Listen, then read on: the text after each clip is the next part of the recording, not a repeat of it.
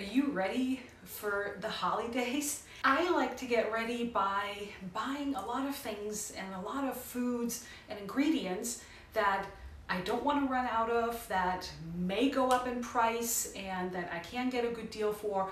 And just in general, I like to prepare myself so that part of the holidays I don't have to think about. So here at our Gabled home, there's a lot of baking going on, and I wanted to show you some products that we use a lot that I find really good value. All the products will be linked in the description box below this video. Some of them are actually affiliates and others are not. And I like to just show you products that we personally use and love, and not just because there's a good affiliate commission. So again, there are some products that I don't get anything from if I recommend them to you. Let's start with flours.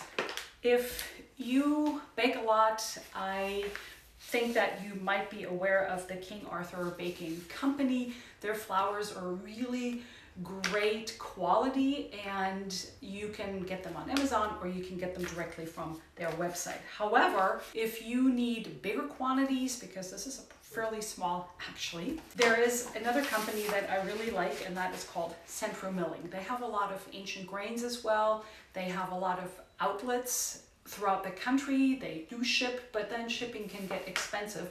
But they have bigger bags on flours, and we can get a regular, just all-purpose flour at our local Costco. And we actually have a store that's close enough that I can go there and stock up on, this is for example, spelt flour, but they also have grains and so forth. So Central Milling is another really good company. Plus, like I said, this is I think a 5 pound bag. So that will last you quite a while. If you are somebody who has gluten sensitivity, or if you already know einkorn is a great grain to bake with, because a lot of people that have gluten sensitivities do really well with einkorn. And einkorn is a little bit different to use, but we love it and we use it a lot. And here's another one by the King Arthur Baking Company, a rye flour that I am actually making a rye bread with, and the recipe will also be in the description box below this video. Now, in terms of ingredients, we love spices, so it's always a really good idea to go through the kind of recipes you will be baking and cooking, and note beforehand, while you still have time and while it's still not crazy, and note down what kind of ingredients you might be looking for. We use a lot of cinnamon, and Anthony's has a really good deal on high quality ingredients.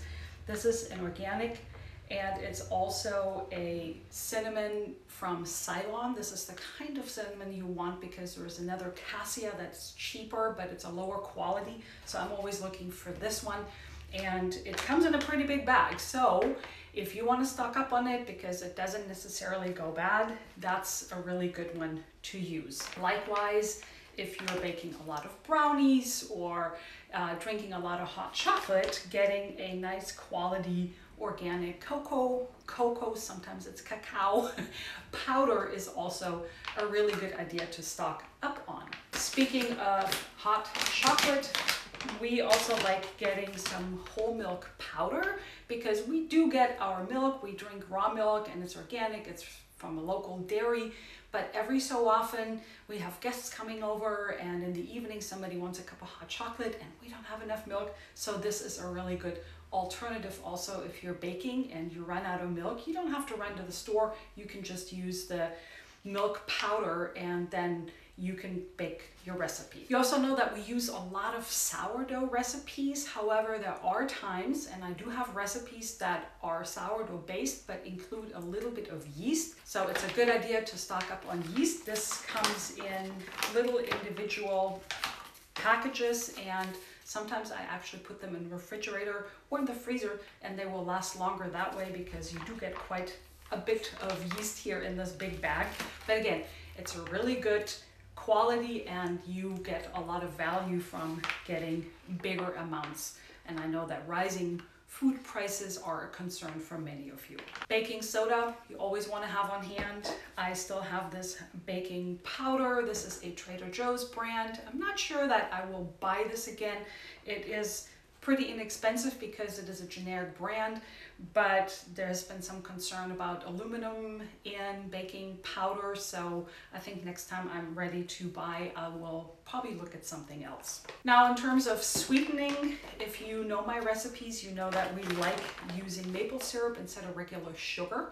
And this one is from our Costco, but it's a good quality, organic, and how can you beat a big bottle like this? You can pour it over your waffles, your pancakes, or use it in your recipes. If you don't want to use maple syrup, or some recipes just don't do well with syrup, this one from also the organic Kirkland brand from Costco is a really good value. This usually lasts us a long time and sugar doesn't go bad, so that's another good thing to stock up on. Now, even though we bake a lot of sweet recipes, we do use a lot of salt, and here's my newest favorite salt, and that is the real salt. It is mined in the United States, and so it's local. It doesn't come from all over the world and hasn't been shipped.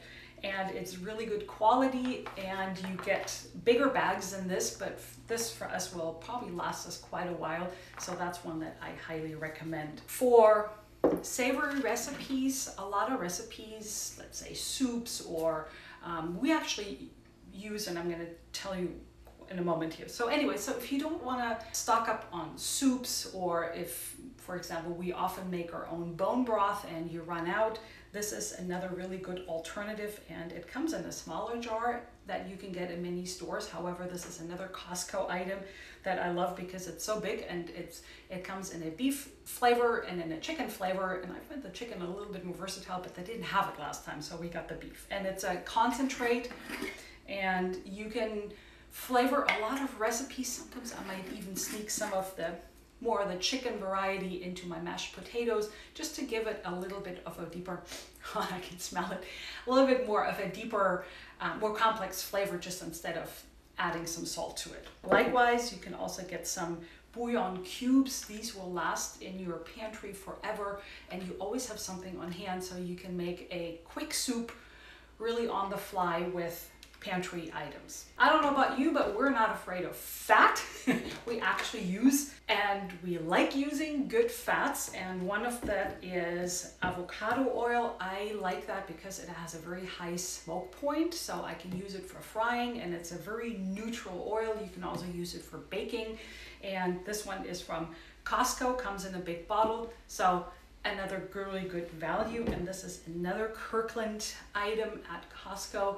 Their olive oil, when you look at tests, comes in with really good test results, and it hasn't been altered. So it's definitely one of the brands to buy, because they do sometimes mix other ingredients into their olive oils. And this is better for low heat frying or for your salads, and that's why we always have the two. Usually I have them in smaller bottles here on the counter, but these are in our deeper pantry outside of our house. And by the way, I have a whole printable list of all the things you might want to stock up on that you can download and print, and then you can have it on your counter, on your pantry door, or wherever you need a list to be organized. And the last items I want to share that are not necessarily food items, but still items you might need in your holiday cooking and baking, is items like parchment paper. I often use it to line my, let's say, cast iron Dutch oven if I bake a bread, and it makes cleanup really easy. If I bake some other cakes, I can line my cake pan or my casserole or whatever with parchment paper, and like I said, it doesn't stick, and I don't have to use non-stick, which I don't like. And even though we mostly use beeswax wraps here at our Gabled home because they're reusable, there are times when you need saran wrap or plastic food wrap. So this is a Costco item, and this is a Costco item, and this will last you so long. Since we don't use a whole lot, this is probably years old, but that's still a really good thing to stock up on. And then I don't have that handy, but some aluminum foil if you want to reheat, let's say your stuffing, you make it ahead of time and you want to reheat it on Thanksgiving Day, you can put some aluminum foil on top of it so it doesn't dry out on top, and you can reheat it and then you remove it. So there's a reason why you might want to have foil stuck up on it. Again, go ahead and grab your printable list in the description box below this video. I hope that this was helpful. Leave me a comment. I see all the comments. I read them, and if I don't just answer them, I usually just give you a little heart that I like the comment. Thank you so much for watching, and I'll see you in the next video.